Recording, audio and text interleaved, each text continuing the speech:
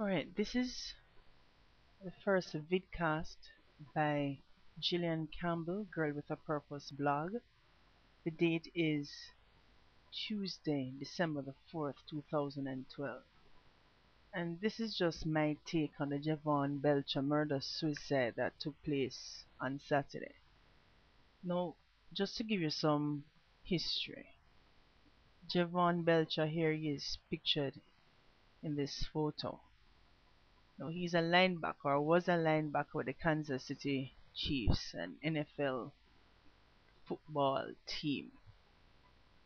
And what had happened is that he and his girlfriend, were arguing about how late she came in the night before from a party.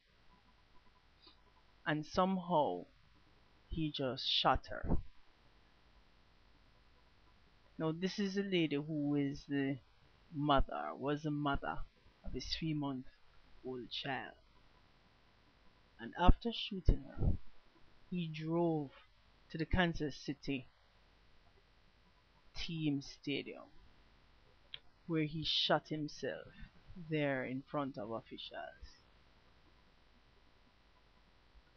Now, what they're saying is this, that this sort of murder where a football player has taken a gun and injured or killed himself is the fourth incident for the year. And what they're saying that incidences like this, among NFL players are really the norm. If you really flesh it out and compare it to incidences in the population, it sort of averages out. But scientists are arguing differently. What they're saying is that the game of football is so brutal on the players, especially where the heads are concerned. A lot of times, the constant hits that they receive from falls, from headbutting, from people falling on top of them, it causes serious brain injury that causes them to lose rationale when under severe stress. Now, could this have been Javon Belcher's problem? Could it be that his head was so injured that his reasoning ability was impaired when the least incident allowed him to just fly off?